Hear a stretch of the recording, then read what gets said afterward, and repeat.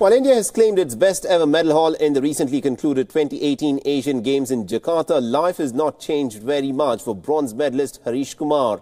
Now, despite making India proud in the international event, Kumar is in fact struggling to still get a job and is helping his family run a tea stall in New Delhi. Here's a report. It's a story of grit and determination. A tea seller winning a bronze medal for India.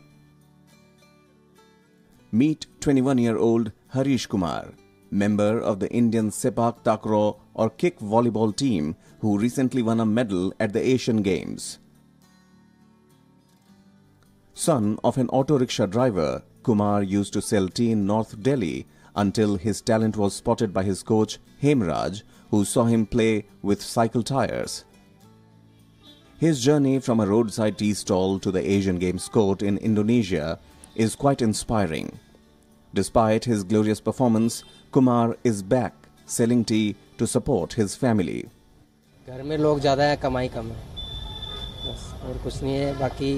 बाकी मैं ये पापा भी auto चलाने गए हैं, मैं यहाँ दुकान खाली है तो मैं आ जाता हूँ सुबह के टाइम, ऐसे ही आ जाता हूँ।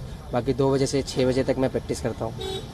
आईजी स्टेडियम में, अगर आईजी स्टेडियम बंद है तो यहाँ कर लेता हूँ, मतलब प्रैक्टिस तो करनी करनी। Though Kumar has been rewarded by the government, he hopes to get a permanent job for a stable income.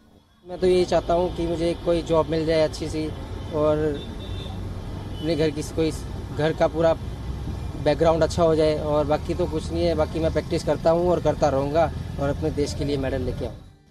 Undaunted by the adversities of life, Harish says he has no regret and he hopes to win more medals for India. Bureau Report, Wion.